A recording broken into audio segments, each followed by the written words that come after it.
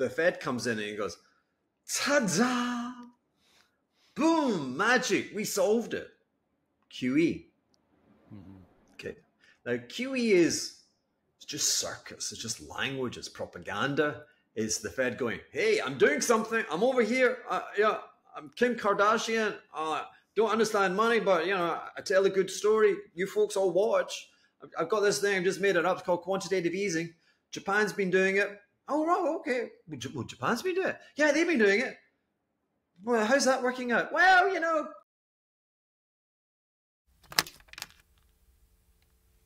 Hugh Hendry, welcome to the show, and thank you for making some time. Always got time for inquisitive minds. I appreciate that. So before we dive into really your thesis about where the economy is heading, I'd love to learn the story of Hugh Hendry. What was Hugh's upbringing like, and how did you get involved in financial markets? My father delivered milk to schools and had to get up and leave very early in the morning, leaving behind his young wife and 2 young children. My mum, God help her, she picked up a lot of bad behavior from bad neighbors, and she was on diazepam and horrible. The day Elvis died, we got the keys to a new gold dream, a new idea, and urban reimagined, lots of green space. And so we moved to another project, a nicer project. And then it coincided with the political economy and the kind of revolution from Thatcher and Reagan et al. But in the UK, you got the government granted the right for the poor folk to buy the housing stock, the social housing stock. You could buy it. That kind of broken windows thesis. If people own things, they might take more care. Mm-hmm. I was looking at a chart comparing Canadian house prices to US house prices. Blinking hell, what's going on in Canada? I mean, but yeah. Well, back then, so 1980, poor folk didn't buy houses. And so that was all part of the revolution. And my parents got a mortgage, but I have to say, they were a type that worried about stuff. They were kind of righteous people trying to do the right thing, and it blew their brains out to think they had a mortgage. And I think some of that worry rubbed off on me. I think I am, if anything, I am a world-class worrier. But anyway, blah, blah. My force of character and serendipity, and maybe force of character is like a beacon to serendipity, but a few kind of fortunate twists and turns saw me at university, saw me rejecting a career in accountancy, saw me studying market-based accounting research. So I was given access to a price terminal to try and investigate and determine whether stock price series actually were embedded with rational information. So like you were testing a hypothesis of a change in accounting. And under one scenario, both scenarios affected earnings. One scenario would not affect cash flow. Could the market determine the difference? Clearly, a superficial change in earnings, either higher or lower, with no disruption to the cash flow, the market value should remain the same. So that was my first insight into kind of looking at stock prices. And I was quite fascinated by that. I've always been somewhat different from everyone else. I went to university, I didn't drink, didn't have girlfriends, didn't smoke, didn't party, just worked. And so I saw things. And then I thought, yeah, I like this market thing. And again, serendipity lent a hand, and I got a position with a wonderful pension fund manager, Baillie Gifford, in Edinburgh a long time ago. And I was there for 8 years, and I received a wonderful education, a kind of bottom up, breaking stocks down, very concentrated portfolios, and a lot of geographical debate in terms of equity weightings around the world, which lent heavily on a kind of macro analysis. Every week, there would be a presentation on one of the principal pillars of the global economy. I would be called upon once a month to participate and make a paper. So that was early grounding in macro. The 8 years that I spent, received a lot of information, could not monetize it. The nature of the investment process did not rest kindly on my shoulders. And for some reason, I always had a very strong sense of change. But I was ill-equipped to monetize that within that paradigm that they were pursuing. And yet change would come, and I would be ignored. And so I'd get kind of restless, and I'd be as an agitator. And that was regarded as me being a troublemaker. So I was going nowhere. Anyway, I got to London, and I met with Chris Benodi. And I became a principal portfolio manager there, and a partner. And initially, I looked after the European Mutual Fund, and I was a safe shepherd. I took it on the final year, if you will, of the Nasdaq bubble. But more importantly, I fully protected the capital value in the 2 following years when the German stock market lost 80% of its value, and all my peer group lost money. And that was the catapult for me launching a hedge fund, which I did within Odey. And then in 2005, I purchased that management contract, and I launched my own business, Eclectica. I ran that for 15 years, from 2002 to 2017. And that was a portfolio which was obtuse. It was a portfolio that was that perhaps owing to the architect, owing to the author of the fund, me, it just didn't rhyme with anything else in the financial universe. So my correlation was non-existent to anyone else. And that was a powerful force of diversification. And so I was able to accumulate upwards of over $1 billion in pension mandates, which were looking to invest in that sector. And I was a diversifier. And I enjoyed, again, serendipity and hard work. I caught the emergence of the gold bull market in 2003. I had a 50% return. And then 5 years later, I had a 30-odd% return when I profited. I foresaw the storm clouds and the financial bankruptcy of the global banking sector. So that's my story. Awesome. What was your best day on Wall Street when you think back to those days? What was that one day where everything just lined up? Well, there are no such days, but 99.9% of the days are full of self-loathing and frustration, and that was certainly very much the case between May 2007 and October 2008. So I knew about, I knew, and indeed I had the position on the mortgage-backed securities, the shorting of the credit protection. And that was April of 2007. So, all the characters from The Big Short, I mean, I know the principal architects of that.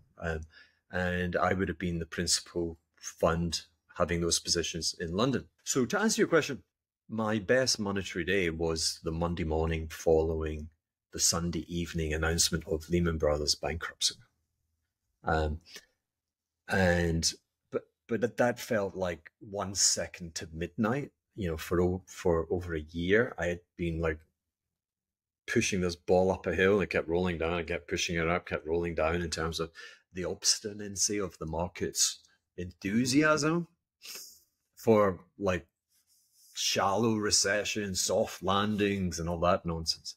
And one would have hoped, you think, hey, I'm going to make money. I'm going to make money. I'm going to make money. I made money. I lost money. I made money. I lost money. And I just lost money, lost money, lost money, lost money. Mm-hmm. And then just as the clock was about to announce my extinction, Lehman's beat me to it, and I made $200 million for the clients. So was that my best day? Was that my best? I mean, define best. It was a profound relief. Yeah. But I think that would perhaps, and in 2003 when I made 50% in gold, that wasn't fun. I had heavens about a 15-20% drawdown. It's my first calendar year. The majority of hedge funds fail in the first year. With that kind of drawdown, I was thinking I was dead. Right. Your first year, find something which is trending in a high volatility trend, and you load up and you hang on. And that's when gold was that instrument. Gold was the Bitcoin of 2003. And again, it was arduous. And there were many days where I thought I was kaput.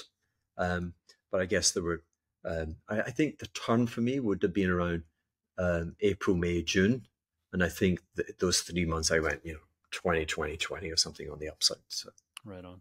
So I don't really, I kind of push back on the notion of best days. Most days when you're, I guess, a contrarian fund are lonely, and it's a question of survival. What does that feel like when you're able to, you mentioned you made $200 million on the collapse of Lehman. What does that feel like when you forecast the storm clouds, you see them coming, and then it finally happens and you make your profit, but at the same time that you're profiting, kind of the world is going to, not the best place at the time. How does that take away from the sweetness of the win?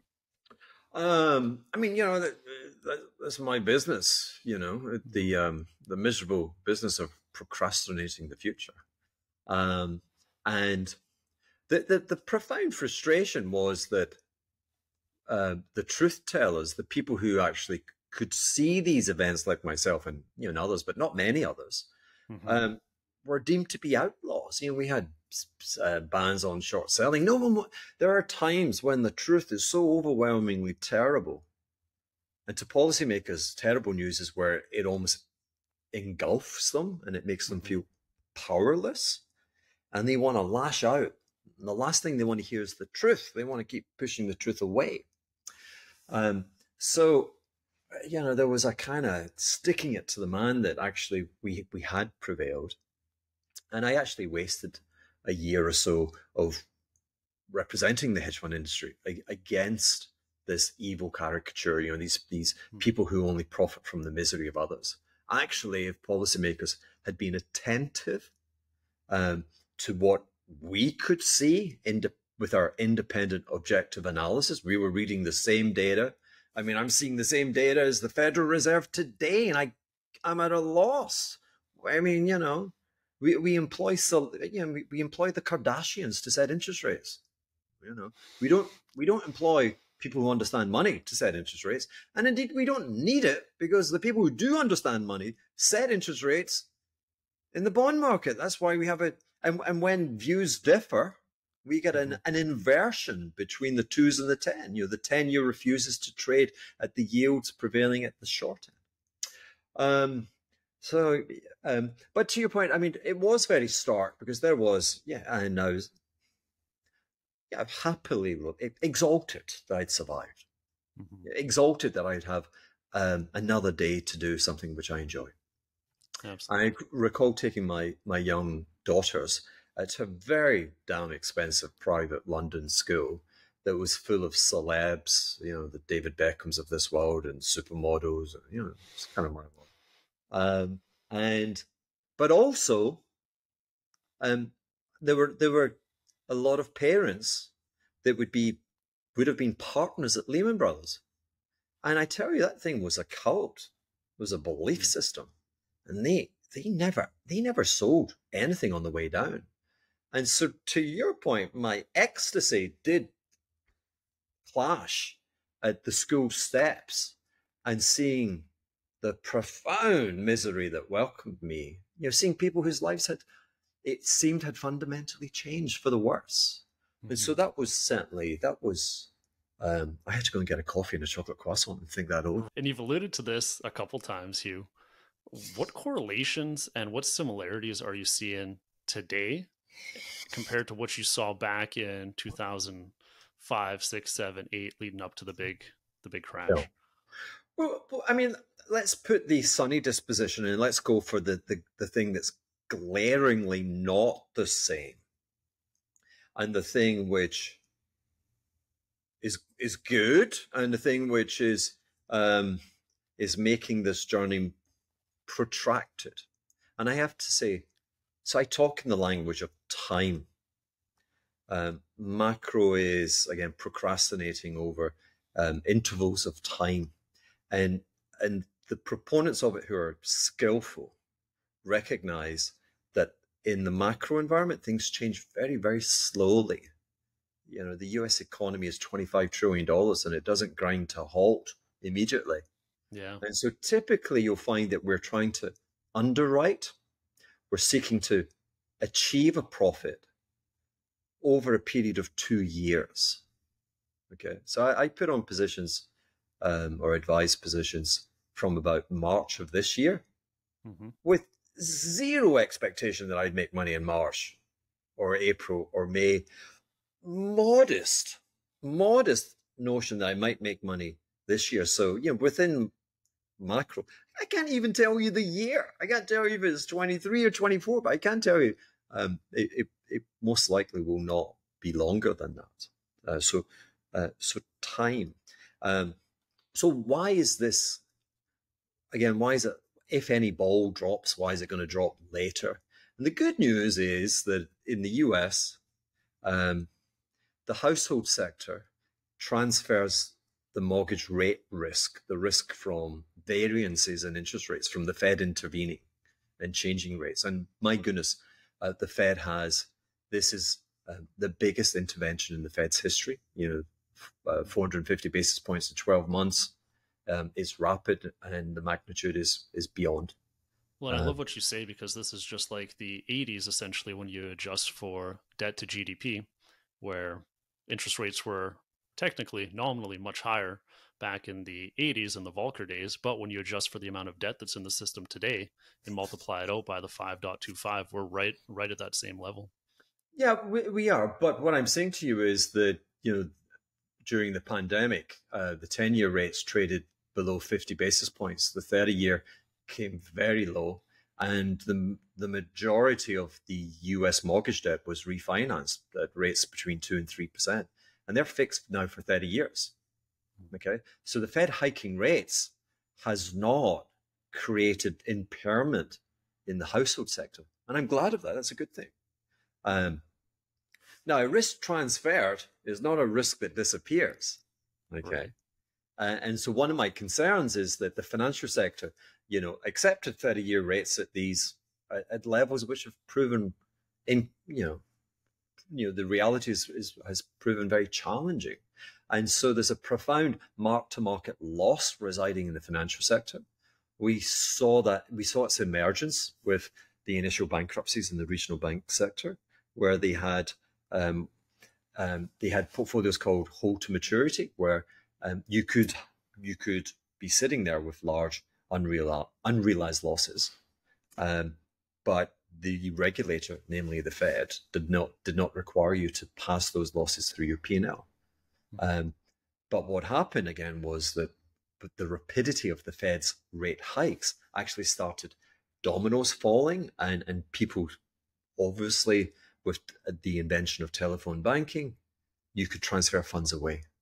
And so it was actually deposit flight, which meant that it was necessary to realize hold to maturity portfolios. And at that point, these businesses were insolvent. The Fed wants you to tell you, oh, we solved that. But, you know, they didn't. They've hidden it under the carpet. You know, and to this day, you know, major institutions like Bank of America.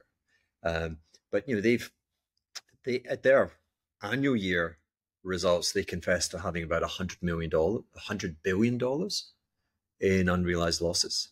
That'd be about 37% of their book equity. We've just had quarterly earnings. Do you think any financial journalist at the meeting goes, "I've got a question. Excuse me. I'm just thinking. Could you give us an update on the where are you with your unrealized losses?" Does anyone ask that? Anyone ask that? Nope.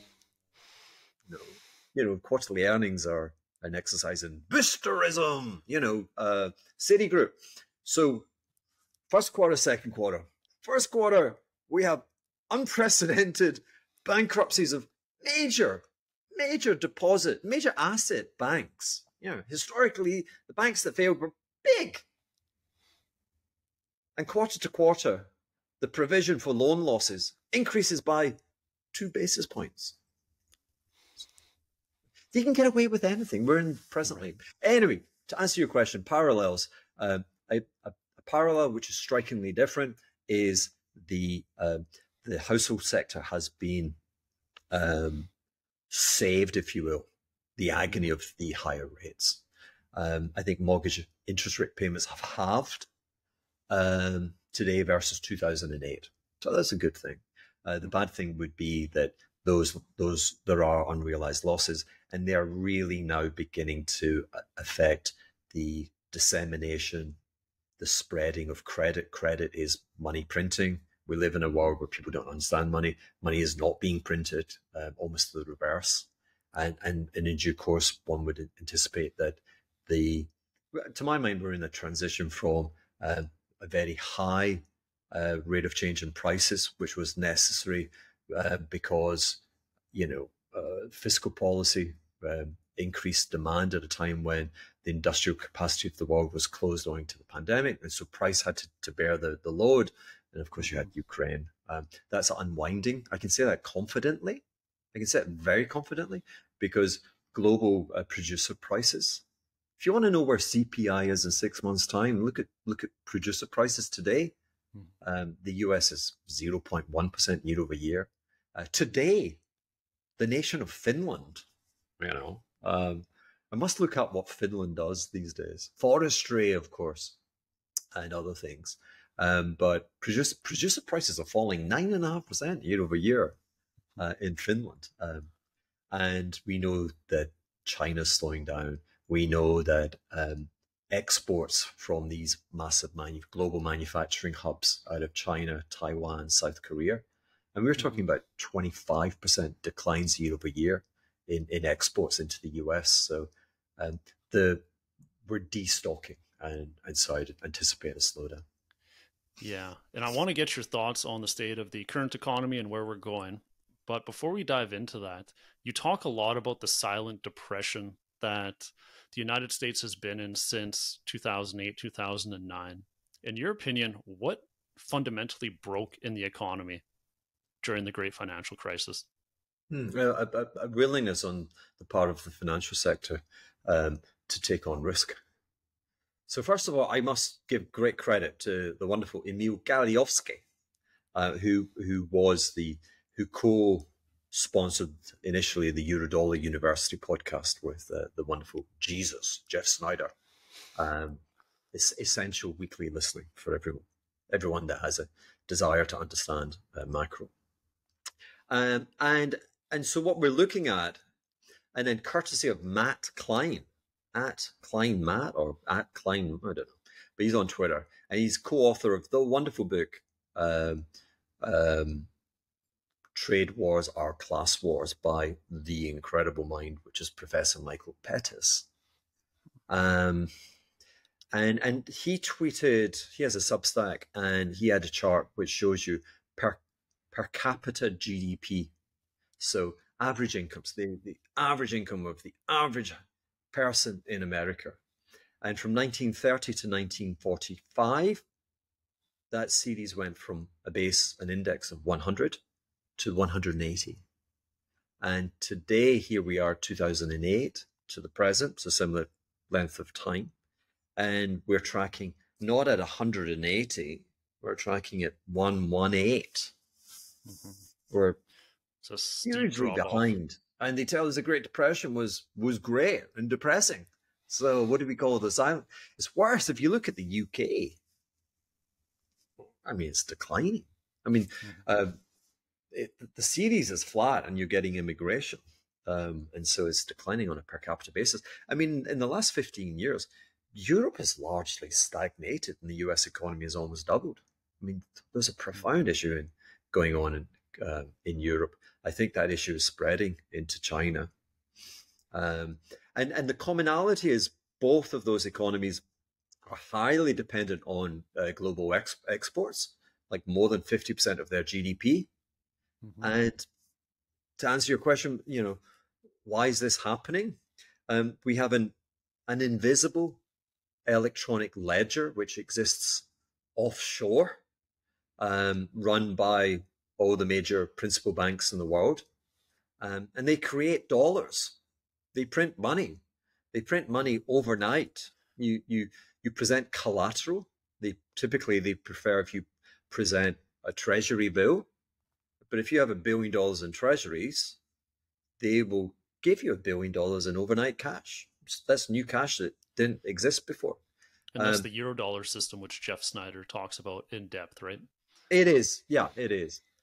That system has lost its desire. It's lost its mojo.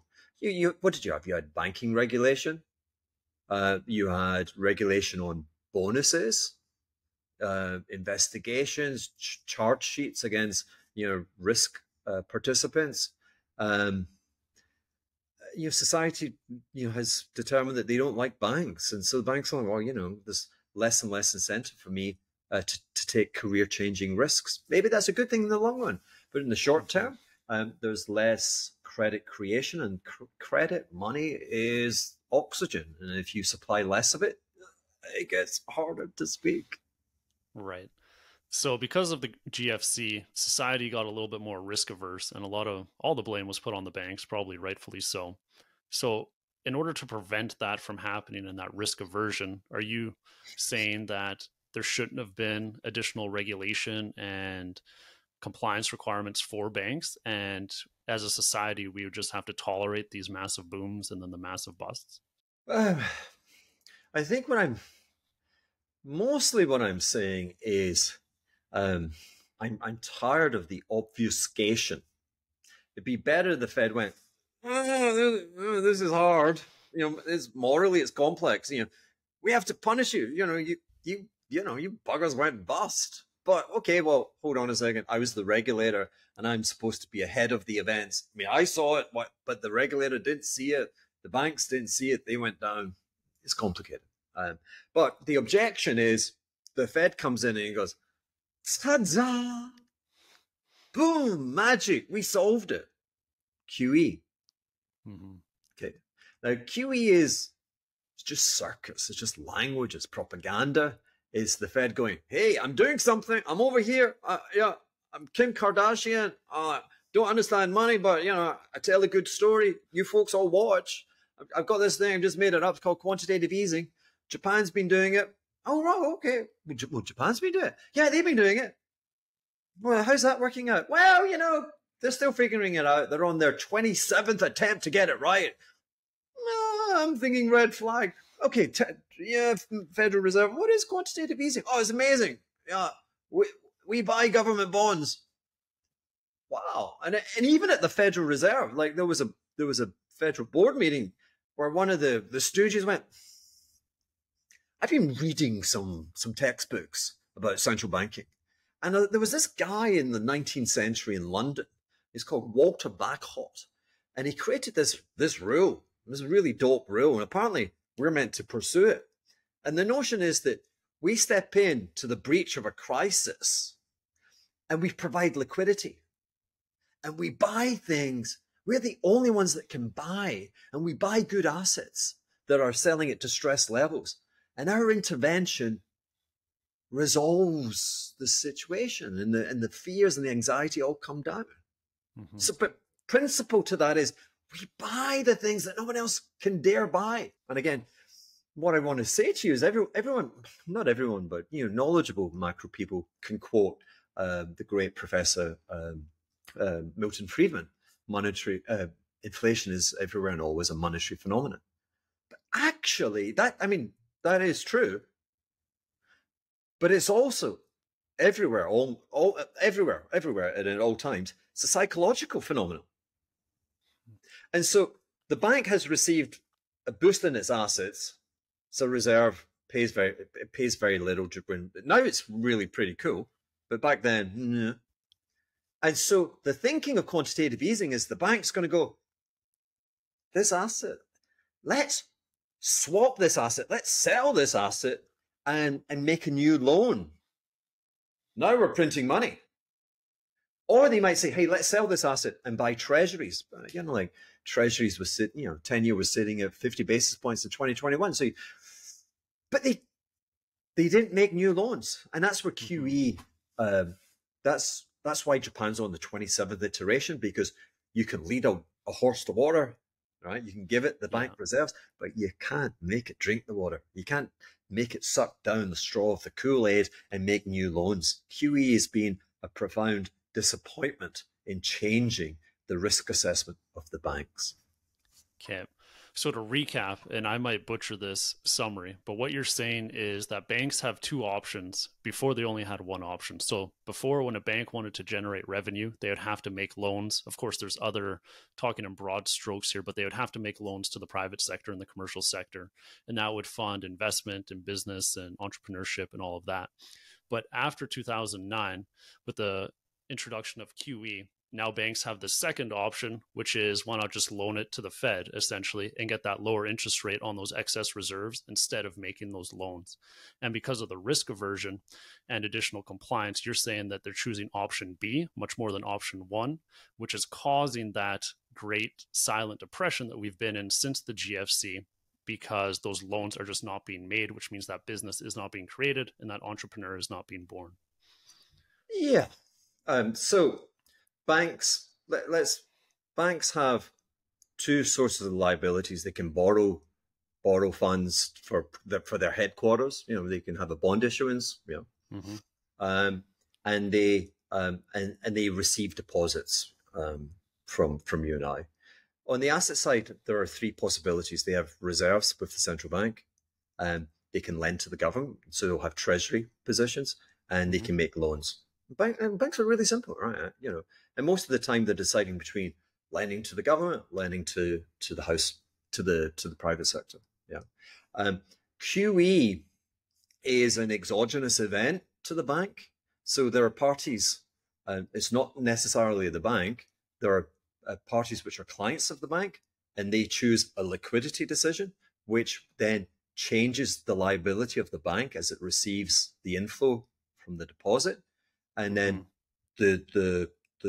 concurrently, it will then be credited with a reserve from the central bank, with the hope that then it will then look to make loans to the household sector. So it's not that they haven't made loans, it's that the rate of change, the rate of expansion in those loans is way below what we became used to in the kind of 30 years up until 2007, 2008.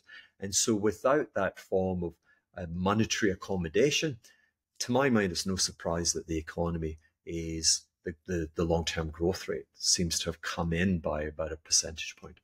We know what's happening with the economy. We've seen interest rates go up dramatically, the fastest pace in history. We make Hugh Hendry head of the Federal Reserve. What are you doing to correct the ship? And what would you be doing differently overall to get the economy back on the run rate that it was pre-GFC? If I was trying to get us out of this depression, this modern depression, I would seek a withholding tax on sovereign purchases of treasuries. I would seek to run bigger deficits, fiscal deficits. I would pray to the Almighty that we could spend that money more wisely. My number one motivation would be to eliminate payroll taxes. I'm trying to make poor folk less poor. Number two would be to subsidize investment, onshore investment. And then I would actually encourage. I would probably mandate higher minimum wages. Oh my God, people are going to throw up their hands. If you're full of shock and awe, you're just full of prejudice, and you do not look at me. You don't understand economic history. So to wrap this up here, to give our listeners some more stuff to mull on, is it fair to say you're expecting some storm clouds and you're expecting the storm to hit here within the next 12 to 18 months or 24 months? The storm cloud is everywhere, except in headline inflation. It's everywhere except in the house prices of existing homes in America, but it's everywhere. So Europe is now clearly feeling the forces of a recession that will be confirmed in the quarters ahead. The US will be last to enter it. But yes, all of the data is telling you that we are in the midst of being enveloped by another deflationary recession. Mm-hmm. And I know you have a quadrant model for how you would want to allocate assets right now. Would you be fully allocated to that quadrant, those quadrants, I should say? Or would you have a position on in tilts and cash and then be looking to average into those stocks and crypto and stuff like that as prices come down? The joy of the kind of quadratic expression, or it's Ray Dalio's all weather. Mm-hmm. I'm not claiming this is anything, I'm not reinventing the wheel, okay? But let's say I've got a notional portfolio. I've got $1 million. That's my wealth. Outside my house, I've got $1 million of capital. It could sit in the bank, okay? But I'm trying to be active. I would probably have. I was saying like $200,000. Maybe today I'd be cutting it back to 150,000, which is to say 15% of my wealth would be invested in Nasdaq. Is it overvalued? Don't care. Is it going up? Yes, that's the only thing I care about. Okay, but it's not 100%. It's 15 to 20%. Okay. Mm-hmm. In the quadrant which is fixed income, that's where intellectually, that's where I can see the future, but it's not reflected in the price. And so people will say, "Wow, that's a great opportunity." That's not how I operate. I buy things going up. That's why I would have a commitment to Nasdaq. The best thing I can say about the TLTs are it's an ETF. It's 17-year plus duration of government securities. So it's very, very sensitive to rate changes. I can't own them. The best I can say is they've gone sideways for the best part of a year. Okay. And going sideways seems to be a triumph given all the hysteria about inflation. Okay. So what do? I come in and I buy call options at the money. Like people, I spend all of my time trying to persuade people off the ledge. Buying call option, buying any call or put, right? You're buying something which is fundamentally overvalued. Ken Griffith at Citadel is one of the richest guys in the world. He will end up being the richest. He'll be richer than Elon because he owns a casino. It's called the options market. And every option that is sold is overvalued. And that overvaluation goes to Ken and his buddies. Okay.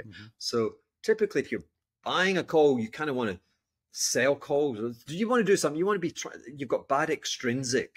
Anyway, I'm getting too far beyond myself. What I want to say is I bought a lot of time. So I bought an expiry, which is January of 25. I bought it at the mark, at the money, if you will, at 100. And I've spent $70,000. Now I've got $1 million. I put 150,000 into Nasdaq. I've got $70,000. They may go to zero if I'm wrong.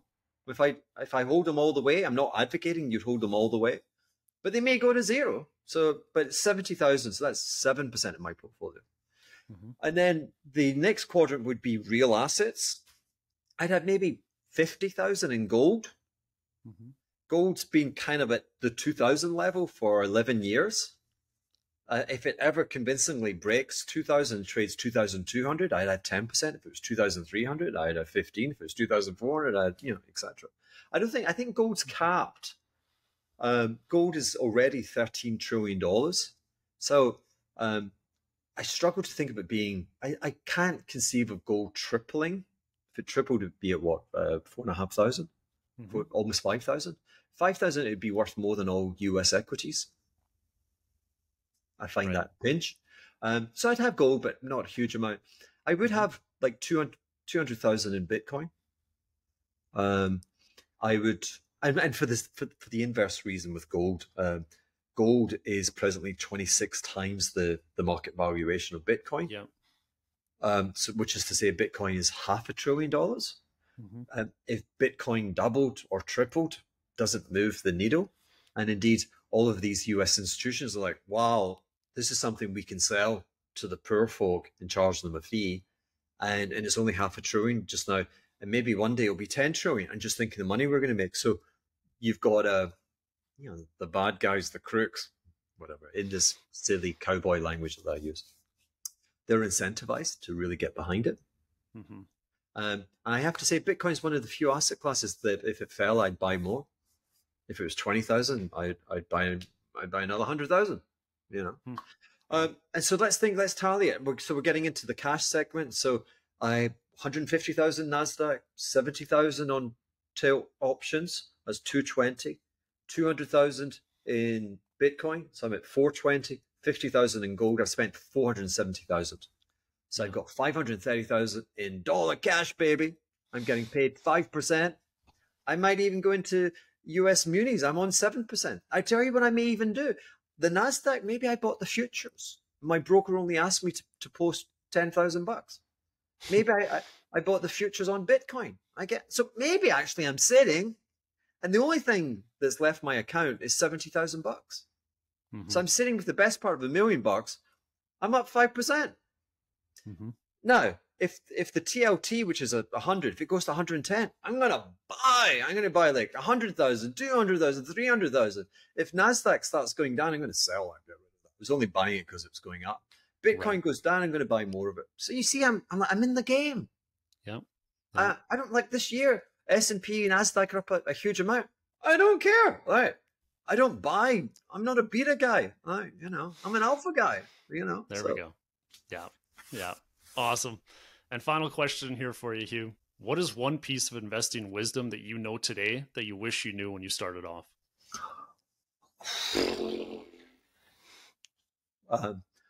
It always takes longer.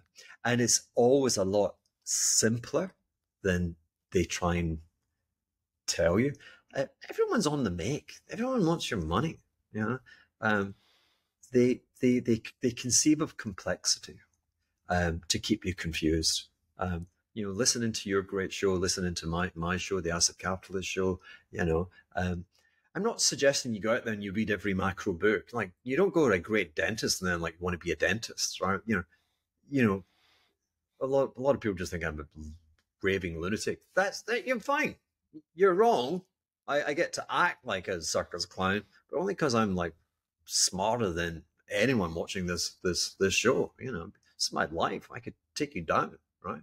But you don't have to emulate me. But I'm coming in and your other guests, and they drop, like Twitter. You probably got young folk on your show, and they probably don't have Twitter. Get Twitter or X or whatever he's calling it now. Like, you've got the smartest people in the world, and they pay $8 a month or something to actually contribute their wisdom. You can create a list, and every morning, don't read newspapers are written by